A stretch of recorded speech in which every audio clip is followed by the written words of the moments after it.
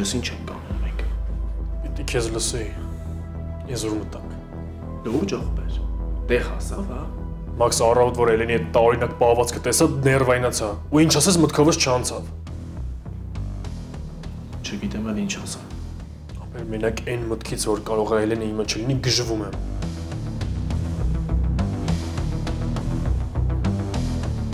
Ես ուզում եմ լավ ճանաչեմ Էլենին։ Սկզբում մտածում էի, որ ինձ չի հետաքրքրում իր անցյալը, բայց չէ։ Ոնց կարաս մարդուն ճանաչես առանց իր անցյալը իմանալու։ Արդյոք դու ինչ ես ուզում իմանաս։ Ինչ։ Իր կյանքում ինչ-որ մեկ եղել է, թե չէ, դա ես ուզում իմանաս։ Հետ գիտեմ, եղել է։ Դպրոցական սեր է եղել։ Բայց Էլենն ասում էր, որ երեխայական պատմություն է։ Ոնց։ Ինքն է պատմել։ Չէ, ինձ չի պատմել է, երկու բառ ենք խոսացել։ Մի օր պատահական օրագիրն էի վերցրել, տենց իմացել եմ։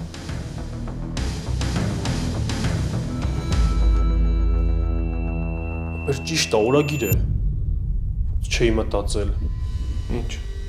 Մաքս եթե ես այդ օրագիրը գտնեմ ու երկու էջ կարդամ, ամեն ինչ պարզ կդառնա։ Բայց ուտեր կարդրացնի։ Արս մի րոպե։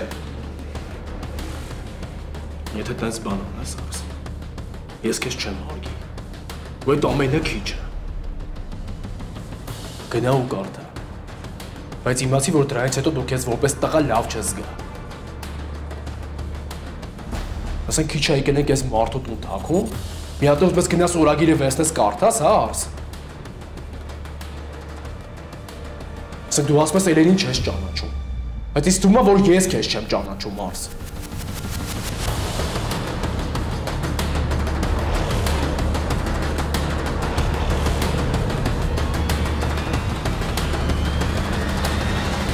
Սաղներ ինչ-որ գաղտնիքներ ունեն, ու մենք է ինչ-որ գաղտնիքներ ունենք, Արս, ինչ-որ բան ենք թաքցնում, այդ մեզ թույլ չի տալի, որ հիմա մենք սենց բան անենք, Արս։ Քեզ թվում է ես չեմ հասկանում։ Չենց հարցն է, որ դու շատ լավ հասկանում ես, ամեն ինչն է գիտակցում ես, բայց հիմա դու ստեղ ես, ու այդ մտքին ես։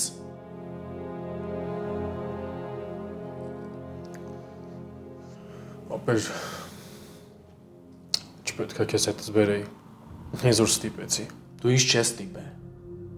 Ես ուղղակի չէի ուզում քեզ մենակ թողեի։ Ու ոնց հասկանում ճիշտ եմ արել, որ չգա երևի կվերցներ ու կկարդեր, չէ՞ օրագիրը։ Մաքս, այդ օրագրի մեջ շատ բան կլինի գրած։ Երևի Էլենի ամբողջ կյանքն է։ Իր կյանքն էլ է արջևում, քո կյանքն էլ է արջևում, Արս։ Ու պետք չէ ինչ-որ անիմաստ կասկածի պատճառով սենց բան անենք հիմա։ Ու դու քեզ վատ զգաս։ Ճիշտ ես։ Այս ամենը շատ սխալ էր։ Չպետք է գայինք։ Այդ բանալն էլ կգցեմ։ Արի գնացինք։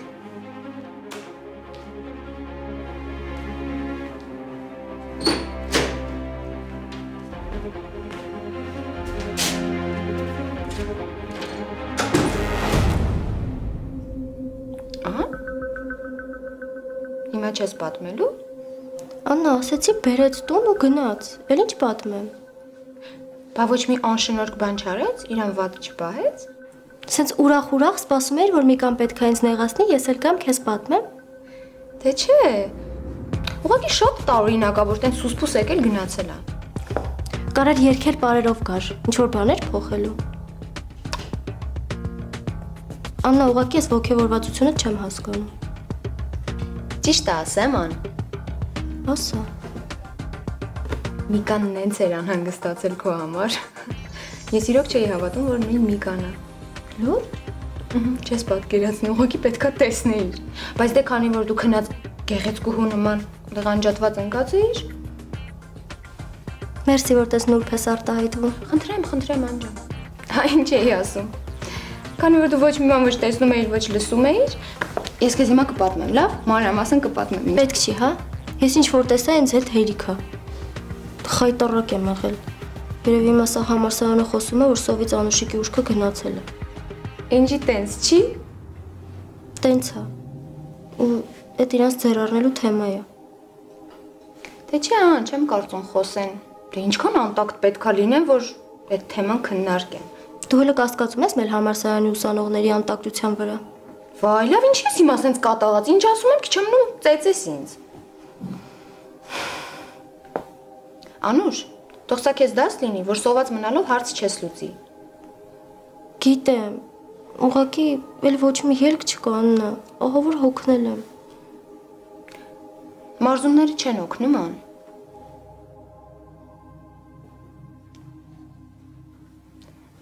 Արի իրիկունը գնանք պարելու ան։ Այսինքն, որտեղ։ Դե ինչ որ մի ակումբ, հավես տեղ։ Չէ, էլի, ինձ մենակ պակասում էր այս մսերես աչուծաղ թափահարելը։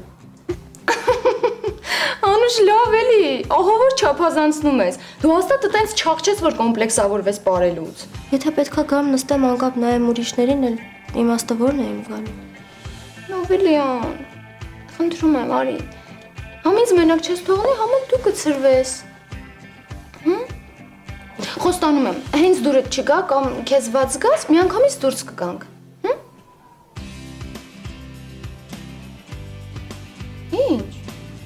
Ինչ ես տենց նայում։ Դու հիմա այդ առաջարկում ես, որ մենակ չգնաս ակումբ, թե որ ես ինձ լավ զգամ։ Երկուսը մեկում։ Երկուսն էլ կարևոր է։ Չէ, ուղղակի ես անկեղծ մարդ եմ, ան, չեմ սիրում ձևեր թափել։ Համ իմ համար լավ կլինի, համ քո։ Դե, կգաս։ Եսի։ Անուշ, մի հատ էլ մտածի։ Կգաս։ Ապրես։ Վերջապես մի խելքը գլխին որոշում կայացրեցիր։ Բա ինչ եմ հագնելու։ Իմ շորերից տամ։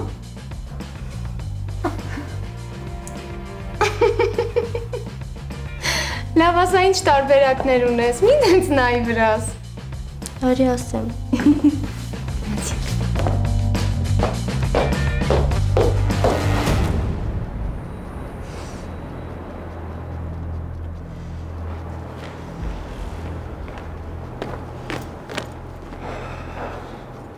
Փակեցիր դուռը։ Դա վերցրու։ Բայ մոտդ։ Բայց ինձ պետք չի, ինչի բայ մոտս։ Ապեր չգիտեմ, կգցես կամ կկորցնես, մի բան կանես, չգիտեմ։ Ապեր դու չես կար, հա։ Չէ, կարող է չկարանա։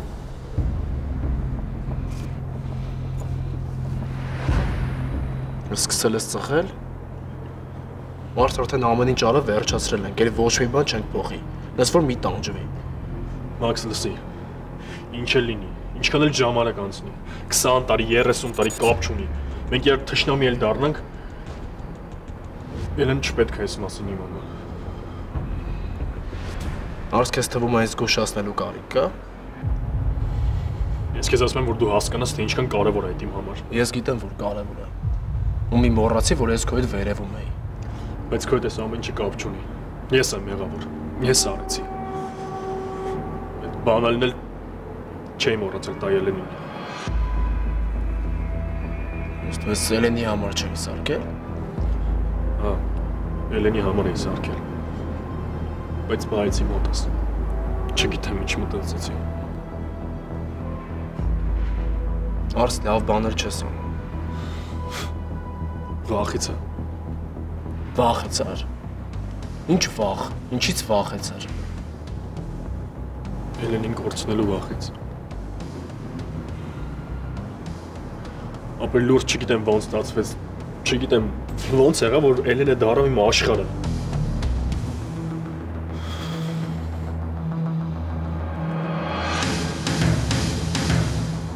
Լավ, всё, գնացինք արի։ Նստի։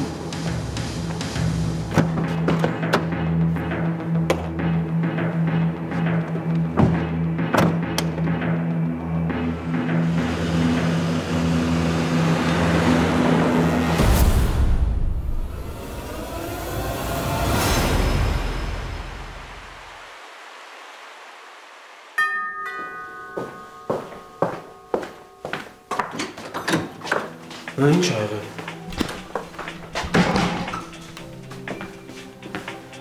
Պես ինչ ալի է։ Չի երևում։ Առավոտվանից այս վիճակն է։ Ոնց որ զոմբի է։ Ինչ ասում եմ չի լսում, ոչ մի բան չի ուզում անի, գժվեցի արդեն։ Բան Մարիամիկը։ Մարիամն էլ իրանց տանն է այս նույն վիճակում։ Սառան նոր զանգեց, ասեց շատ է հավուրա վիճակը։ Բա ինչ ենք անելու։ Գաղափար չունեմ ախպեր։ Էլենը Մարիամ ես մոտ, հա։ Հա։ Ջնգելով ընդեն այս վիճակը, որ Սառան մենակով չեն ցկի։ Ստեղ էլ նես չի, որ ավելի հեշտ է։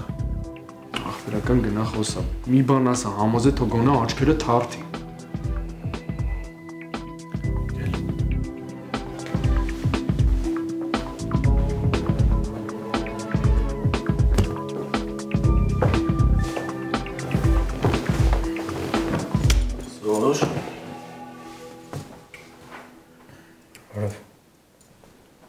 Բարև ախպեր ես, ոնց ես։ Լավ։ Դու։ Ոնց որ թե քեզանից մի քիչ լավ։ Հավոր։ Չէ, ասეთ այս։ Ամեն ինչ շատ վատ է։ Չհասկացա, ինչ ա եղել, Մաքս։ Տղեկ, այնքան վատ է, չգիտեմ ոնց ասեմ։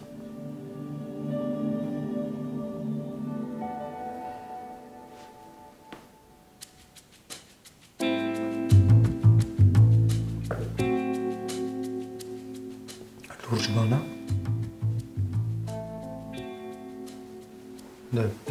պատմեմ։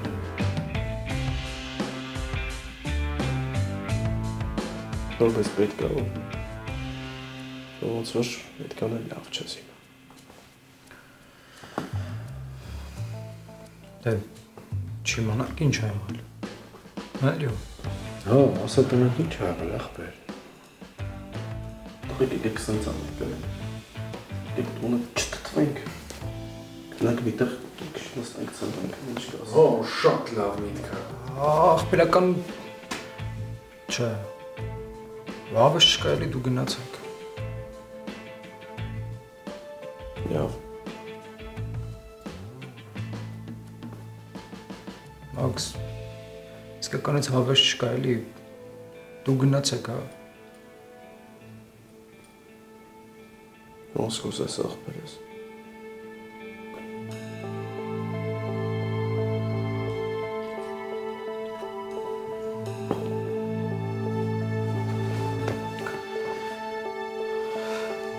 Լավ։ Տենց լուրջ ա վիճակը կգա։ Մենակ սպասեք փոխվեմ ու գամ։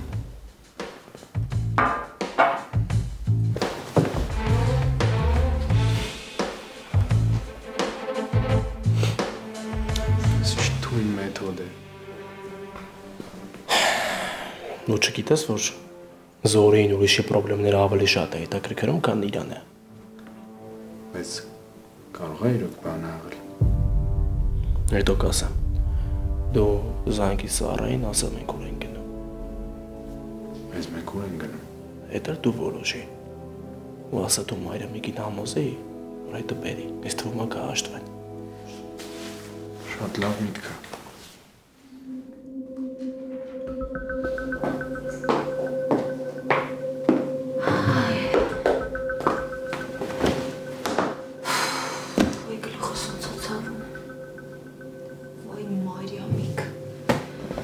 Այդքան տառապելու տեղը մի հատ զանգի է էլի։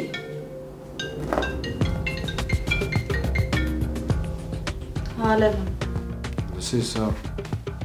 Դա ինչ վիճակ է։ Անփոփոխ։ Ես ու Էլենը փչովի ժիլետներ ենք պատվիրել, որ հագնենք չխորտակվենք այս ջրհեղեղում։ Լավ։ Դասի Սարա ինչ եք անում։ Մարիամին համոզում եք մի կերպ տնից դուրս եք գալիս ու գալիս եք իմ ասած տեղը։ Լևոն դու ինձ ձեռ ես առնում։ Ո՞նց Մարիամին համոզեմ, եթե կպելա կրավատին ու պոկ չի գալիս։ Սարա ասա լավ չեմ զգում, մաքուր օդա պետք։ Չգիտեմ, մի բան հորինեք Սարա։ Բայց ինչի։ Ես Զորին Մաքսեսը դուրս են գալիս։ Կջոգենք որտեղ ենք նստելու, կասեմ դուք եք այդտեղ։ Լևոն, մտածում ես կհաշտվեն։ Դե ամեն դեպքում պետքա փորձենք։ Հա, լավ, ոնց որ թե սառույցը տեղից շարժվում է, կզանգեմ։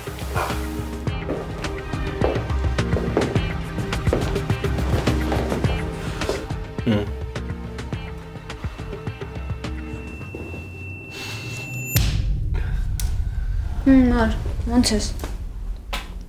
Նորմալ։ Մենք մտածեցինք ու որոշեցինք, որ վատ չէր լինի մի քիչ քայլել, չէ՞։ Հա? Ինչ լավ բան եք որոշել։ Ես մտքերս կարդում եք, հա, ոնց որ։ Երեխեք կներեք, հա, ինձ այսօրվա պահվածքից համար։ Ես դες շատ նեղություն տվեցի։ Ոչինչ, Մար ջան։ Հետո տեղանպայման կլրացնես։ Սարա, Վայ դե ուրիշ ինչ ասեմ Էլեն։ Հա, խոստանում եմ, որ հետո տեղը կլրացնեմ։ Երեխեք, բայց ասում եմ մենակ քայլելով չի լինի, չէ՞ այսօր։ Եկեք ինչ-որ տեղ գնանք, ու ցրվենք։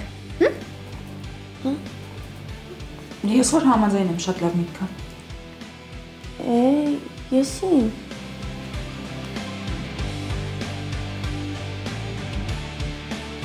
Հա, լավ։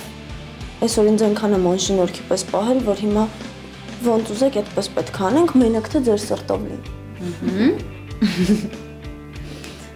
Վերջ, որոշեցինք։ Դե ես գնամ փոխվեմ գամ, հա։ Հա, ու շատ սիրուն կհագնվես, Մար, որովհետև դե սենց ժամանակ է շատ օգնում, էլի։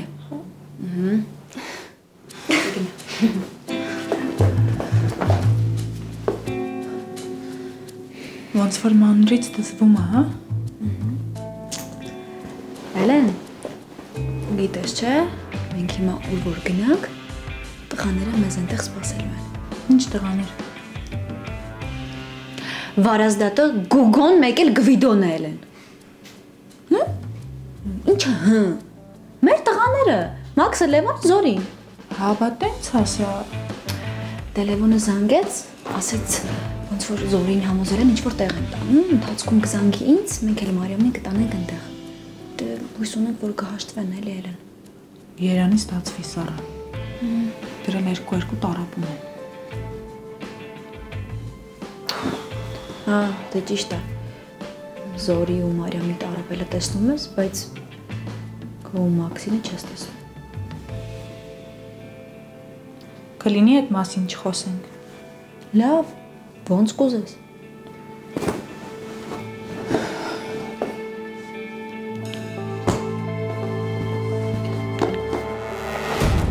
Դե հուսամ որևէ բաց թողում չկա, որովհետև այս դատը վճռական է, շատ լավ, լավ ուրեմն սպասենք դատի օրվան, չէ, չեմ խոսել քննիչի հետ, ոչ, ընդհանրապես աշխատում եմ աննկատ մնալ, որքան հնարավոր է, լավ, եղավ, կապի մեջ լինենք, լավ, Փաստաբաններ։ Հա, 2 օր մնաց դատին։ Ահա որ անհամբեր եմ։ Դե, այսինքն վերջապես կավարտվի էս ամեն ինչը։ Ահա որ լարված օրեր էին շատ։ Ամեն բան կավարտվի Արտո Մաքսիմիչի ազատությամբ։ Աստված ձայնդ լսի։ Շատ տանջվեց Արտոն։ Ժամանակն է, որ նոր կյանք սկսի։ Հապեց ամեն ինչ իրանից է կախված, չէ՞։ Ոչ միայն, նաև շրջապատից։ Դավիթը այդպես էլ չգնաց, չէ՞, հորն այցելության։ Մամա, դու գիտես, որ Դավիթն ու Արտոն մեկնելուց առաջ շատ լուրջ վիճել էին։ Բայց դա ինչ կապ ունի։ Մաքսն էլ խնդիրներ ուներ։ Հոր հետ մեծ խնդիրներ ուներ, բայց գնաց, տեսավ հորը, խոսեց հետը, աջակցեց։ Եվ հետո վերջապես դա շատ կարևոր է, չէ՞ Արտոյի համար։ Դավիթն էլ կգնա, մամա։ Այդ ամեն ինչի ուղղակի ժամանակի հարց է։ Դու գիտես, որ իրենց հարաբերությունները միշտ էլ շատ բարդ են եղել։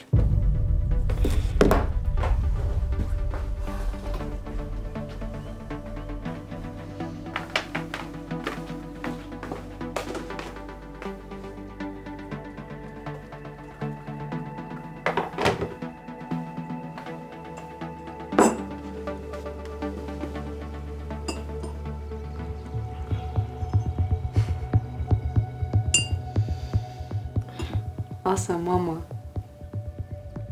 զգում եմ ինչ-որ բան ես ուզում հարցնել, հարցրու։ Որ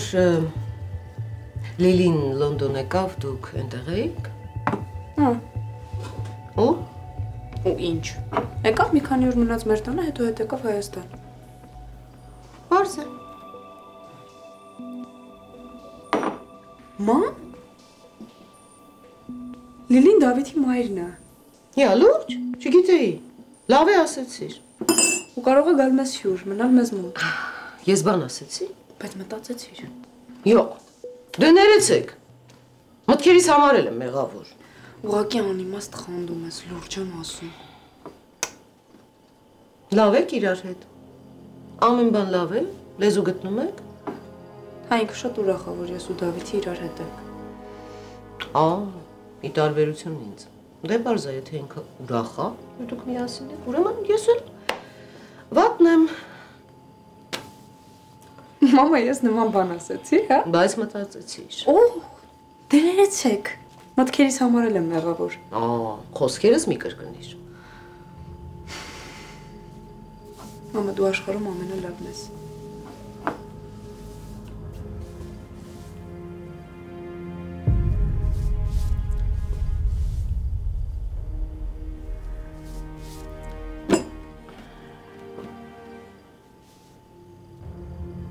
Ինչ ես անում, մամ։ Ինչ եմ անում, ոչ իմ անել չեմ անում։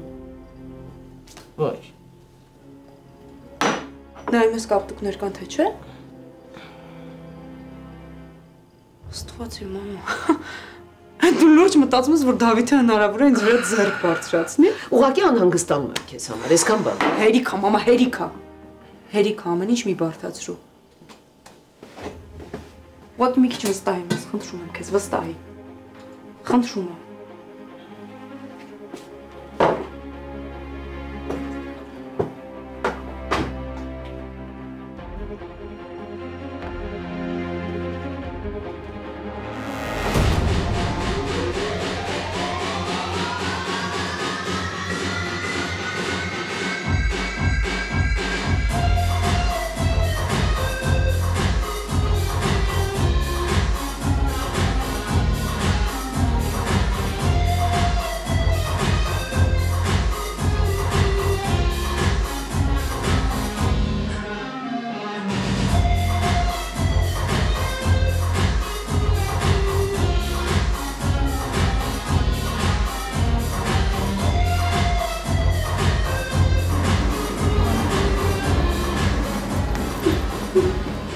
Բարև ձեզ։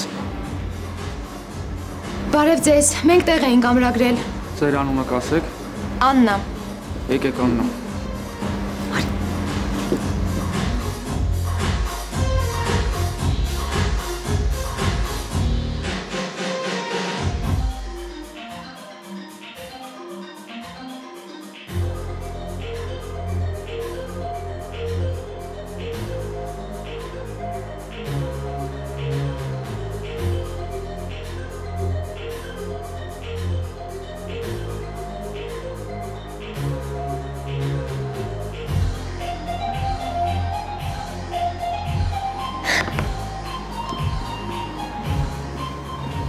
Ան, հավեսա չէ։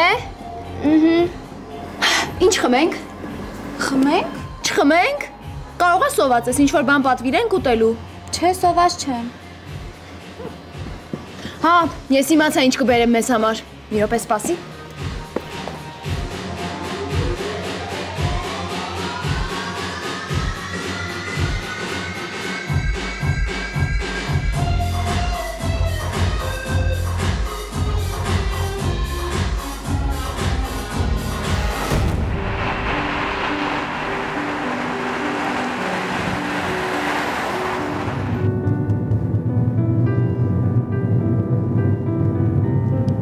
Սա հաստատ ես որոշել, որ այդտեղ են գնում։ Հա, այնտեղ շատ լավ է։ Բայց հո շատ աղմուկ չի։ Մարիամիկ, դու չասացիր որտեղ գնանք, այնտեղ էլ կգաս։ Հա, լավ։ Էլ բան չեմ ասում։ Լավ դե երեխեքի, եթե մի բան այն չլինի կամ դուրներս չգա, շուտ դուրս կգանք։ Հա, բայց հաստատ շատ լավ է անցնելու։ Ուղղակի սեղան չեք ամրագրել։ Հա դե լավ տեղում կորոշենք։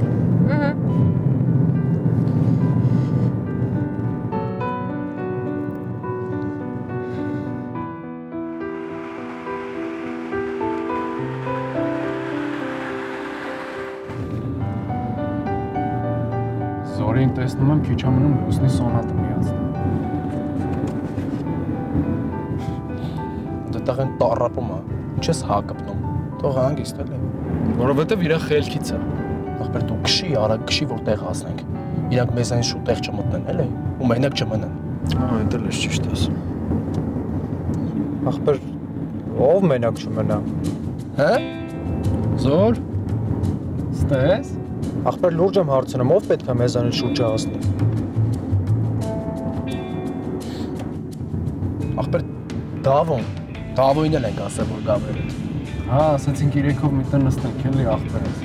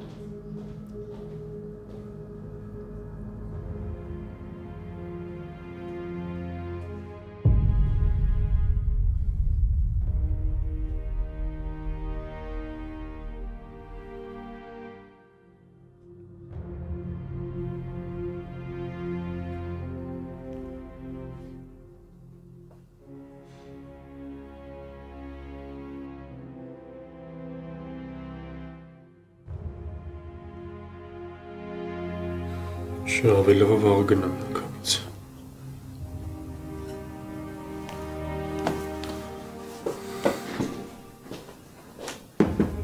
Արս։ Կարելի է։ Նարի, նստի։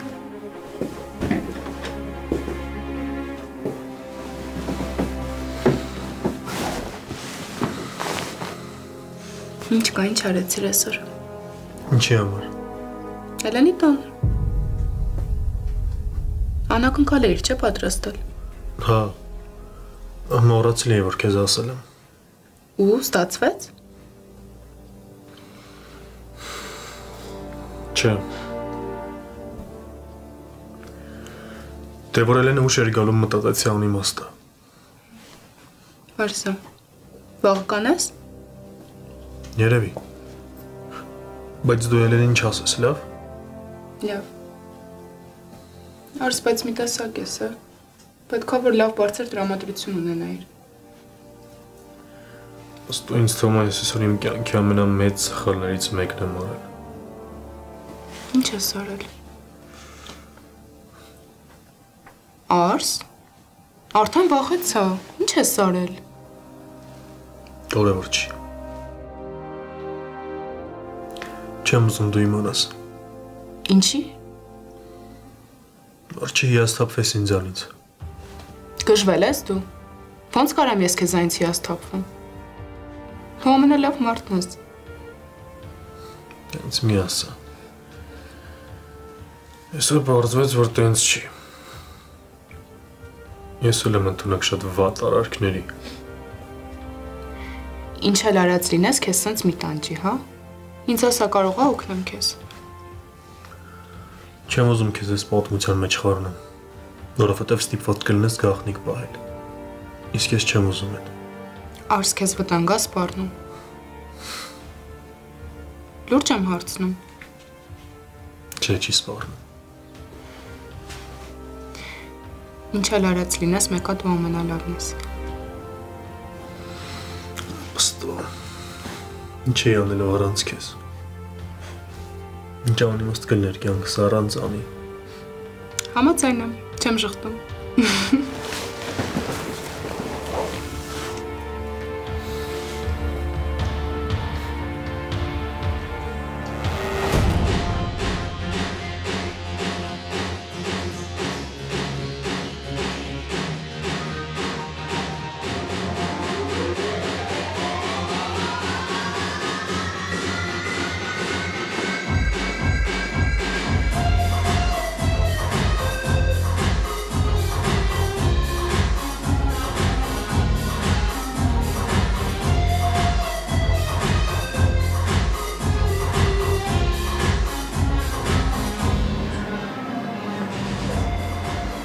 Բարև ձեզ։ Բարև ձեզ։ Ներեցեք, ասած սեղան չունեք։ Սեղան ունեք ամրագրած։ Չէ, չունենք։ Ուրեմն մենակ բարի մոտ։ Լավ, մերսի։ Երեխեք, այդ դեպքում կարող է ինչ-որ ուրիշ տեղ գնանք, դե ավելի հանգիստ մի տեղ, հա? Չէ, Մար, ստեղ շատ լավ է։ Հա, բայց իրոք լավ է, Մար։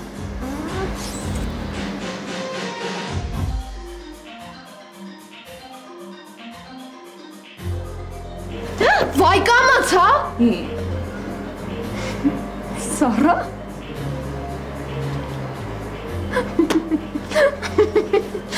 Երեխեք? Հաննա լավ էլի, մենակ դու կարաս, դու խփես ինքդ էլ մունատ գաս։ Վայ դե լավ, պաշտպանողական ռեակցիա է։ Ես ինչ լավ հանդիպում է, երեխեք։ Հա, իրականում շատ։ Ես էլ Անուշի հետ եմ այստեղ։ Մեր Անուշիկի։ Հա, ինչ ես զարմանում։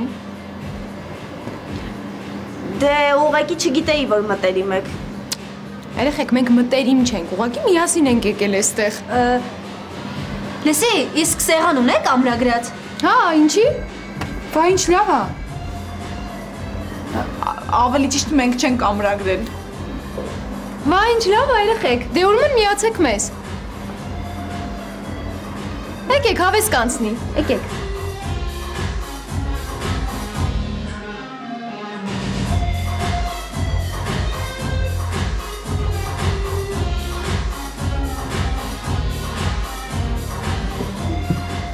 Ան,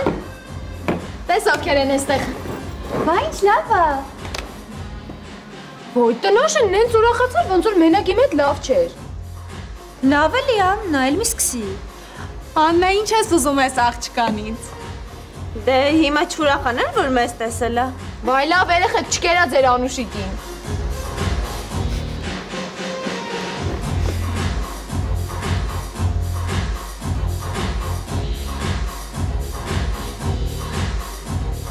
Բայց ո՞նց ա եղել, որ ձերոնք թողել են մենակ գաք։ Դե Բացառությունա։ Հասկացա։ Ինչ անենք, պարենք։ Դե մի քիչ խմենք, հետո նոր պարենք։ Մենք հենց որ մի քիչ կնստենք, հետո կերևա։ Երեխեք, չէ, ես այսօր ընդհանրապես չեմ ապարելու։ Ես էլ։ դեռ միշտ ապեք ենթադրություններ անել։ Երեկոն նոր է սկսում։ Ճիշտ է։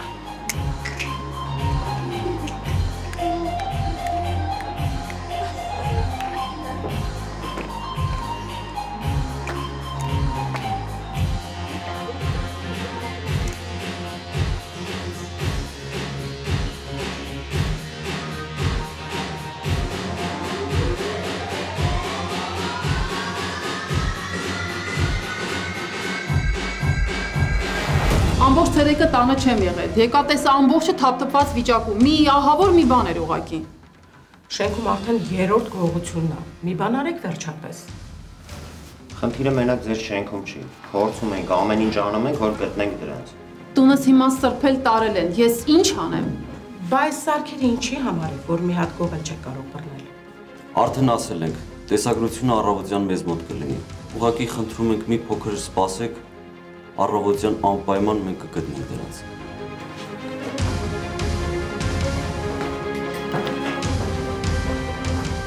Բա ես ինչ անեմ, լավ, ես ոնց անեմ։ Դե լավ, այսքան քեզ տանջելով ոչինչ չես փոխի։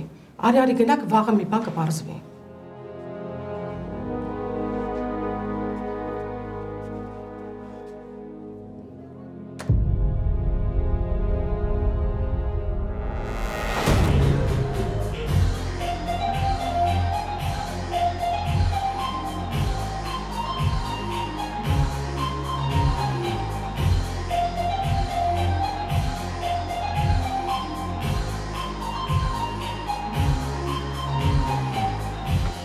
Երանի իրան։ Հա, չէ։ Մտել է անծանոթ մարդկանց մեջ մենակ պարում է։ Հա, բայց մենակ չի սա։ Նայ, լիքը մարդ կա։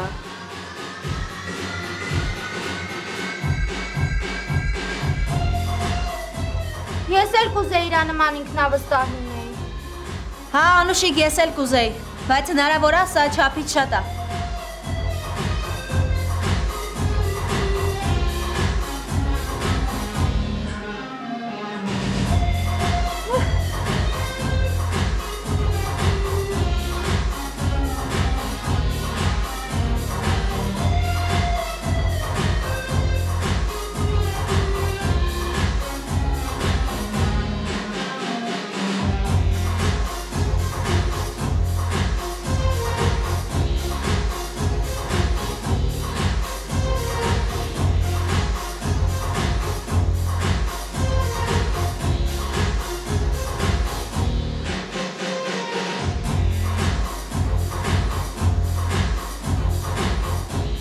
Եկեք ինչ եք անում։ Սպասի հելը։ Բրդե հազարակամ ասեցին, հենց անեք իրանցից շուտ հասնենք։ Սա կգտնենք դարդ մի արա։ Հեն էլ իրանք, եկեք։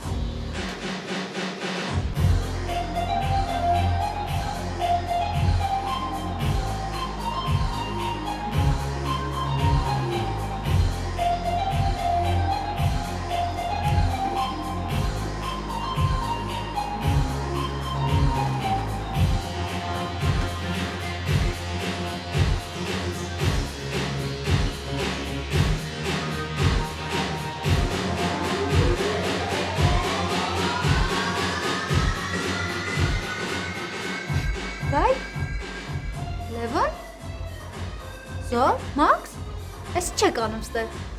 Հեչ ասցին գանք մի քիչ ծրվենք, բա դուք։ Մենք էլ։ Սարա։ Էլեն։ Հա ջան։ Հա մար ջան։ Ինչի եք սենց բան արել։ Դուք ձեզանից չեմ սպասում։ Բայց մենք բան չենք արել, ախպեր։ Այ քեզ հաճելի երեկո։ Ես ու Անուշիկը որոշեցինք միտեղ գնանք, պարզվեց համալսարանի կեսը էստեղ է։ Քեզ էլ բարև, Աննա ջան։ Բարև։ Անուշիկ,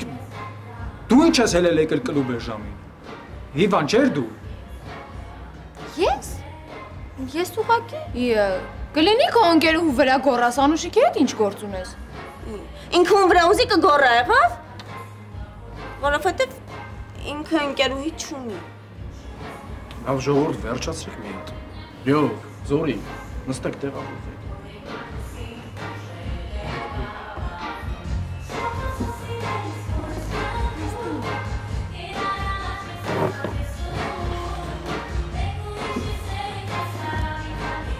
Երեխեք, բայց ասեք, որ հատուկ որոշեինք այսքանով չէինք հավաքվի։ Հա, իրոք։ Լավ ես դու, Անուշ։ Լավ եմ։ Ոյ, լավ երեխեք, ինչ եք կպել Անուշիցիա։ Ինքը լավ է։ Բայց ինչ էր եղել, որ։ Հա, էլ ինչ էր եղել Անուշի։ Հետո կասեմ էլի, եկեք հիմա չմանրանանք երեխեք։ Հա դե մեկ մտածում ես մարդ այնքան վատ է, որ տնից ուղակի չի կարող դուրս գալ։ Մեկ էլ հոպ, տենում ես որ չէ, ընկերուհիներդ կլուբում տժում է։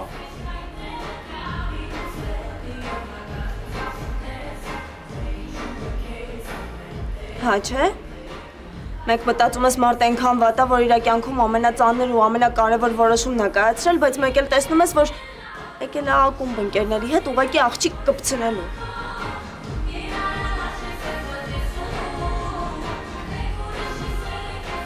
Աչքիս ես առանց թխելու չեմ դիմանալու ձեզ։ Մաքս մոտը ցիգարետ կա։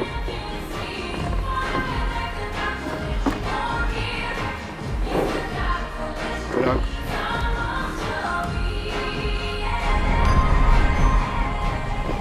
Բան գցեցիր, Մաքս։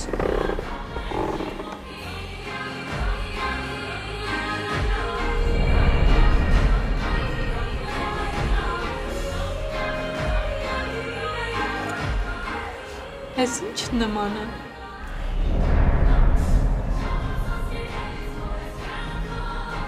Մաքս ինչի խառնվեցիր։ Քեզ թվաց։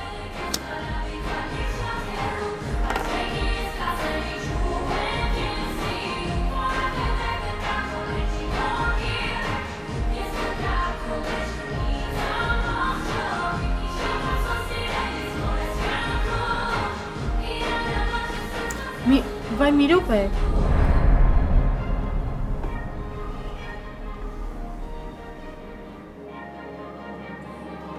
Շատ նման է իմ տան բանալին։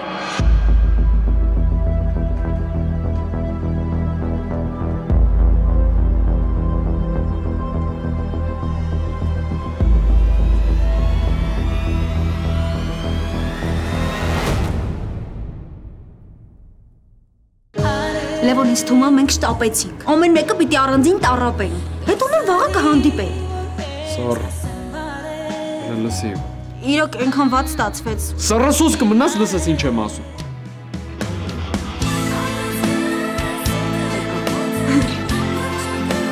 Շատ շուտով լինելու է մեր հարսանիքը։ Հարաբերություններում որևէ մեկը պարտավոր չպիտի լինի։ Ես պարտավորում, որովհետև սիրում եմ Դավիթին։ Ուղղակի խնդրում եմ, քանի կյանքը քեզ հնարավորություն է տալիս, Լիզա, օգտվիր այդ հնարավորությունից, փոխիր ամեն բան, օգտվիր, խնդրում եմ։ Բայց հետաքրքիր պատմություն է, քո Մաքսի Արսենի պատմությունը։ Իրականում ես շատ խելացի տղա եմ։